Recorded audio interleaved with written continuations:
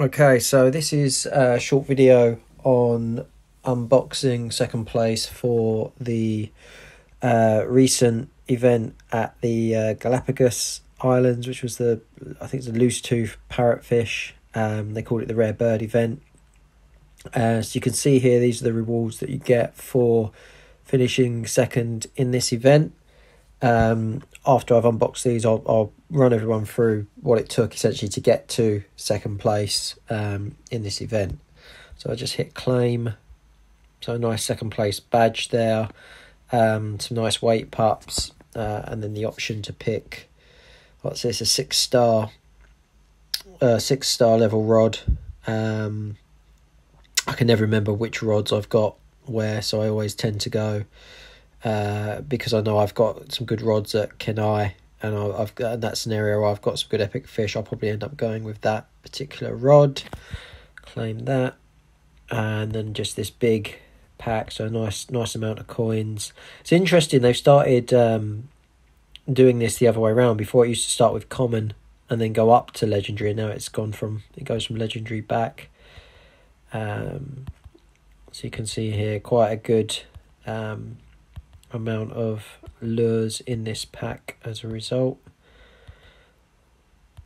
I think the rewards for some of these events have actually got less. You used to get sort of 2 of these big packs and 2 rods and things like that. Now it's sort of dropped off a bit. So you can see there, over 1,000 lures, 1,150 in this big pack. So quite a decent reward. And so yeah, that's that.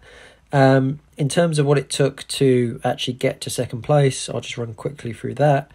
So obviously it goes without saying you have to complete each one of these, all of the individual components of the event. So all the battles, all the duels, reach the highest threshold in the grand tournament. And again, that's day 1 and day 2. So then when day 2 opens up, you've got to do the same again. Now, interesting in this event, all the challenges. Interesting in this event, it's only the score that goes towards your event total to actually winning the event. It was only based on 1 fish, and that is a new fish. So that here at the top, the 6494 was the highest score that I got for that fish. And there was no other fish involved in this event. Sometimes it's your highest score for this new fish, but then it might throw in a higher score for another fish like an epic or a mythical. But in this one it didn't. So it was very much focused on the new fish. And I don't know if that's actually easier or harder. I think when you're competing at the higher levels, that's actually a little bit harder, because it doesn't give you the option to benefit from one of those other fish that you may have invested in previously. So the real challenge, I think, with this one was hitting the greater than 6,400. I did that day 1, got lucky, got a low 6,400, or sorry, 6,418, I think it was, which was a 13 star. And then day 2, I was thinking I'm going to really struggle to hit that, because my lure level, if I go back here, my lure level for that particular fish, I didn't think it was actually that high. It's level 9, which, for a rare fish to hit 13 star isn't actually very high. And I think maybe they lower the thresholds for, or sorry, not lower the thresholds, but increase the points or the weight that you get early on in events for new fish, because otherwise you wouldn't be able to get anywhere near the 13 star. I mean, you can see I've got a lure level 10 here, and that's a higher lure, same sort of rod and all of that, but I still can't hit a 13 star.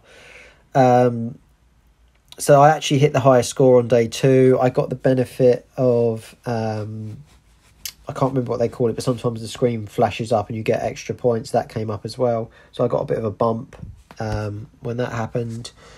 At the time, it was ranked, I think, 33rd when I hit it. But as you can see here now, it's dropped all the way down to rank 97.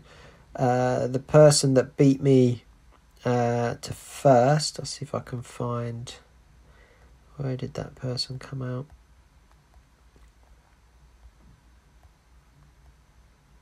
Yeah, so Troutwise ended up with the 42nd place fish.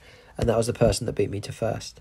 Now, in order to hit that fish, I had to get my rod all the way up. You can see I maxed all of the stats on that rod almost as high as I possibly could. I've got quite a high competition bonus, 6.5%, and then I had quite a high lure bonus, 6.2% for that fish as well. And then in my skill tree, I'll just show you that.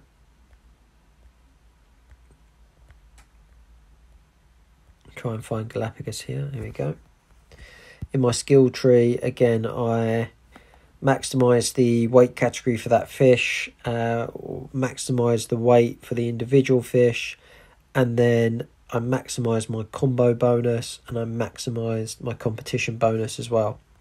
So all of those elements with the maximised sonar, with the maximised luck, like I say, the quite high licenses for competition, the quite high licenses for the parrotfish, and then the rod with all the bonuses and all the perks on the rod quite high as well.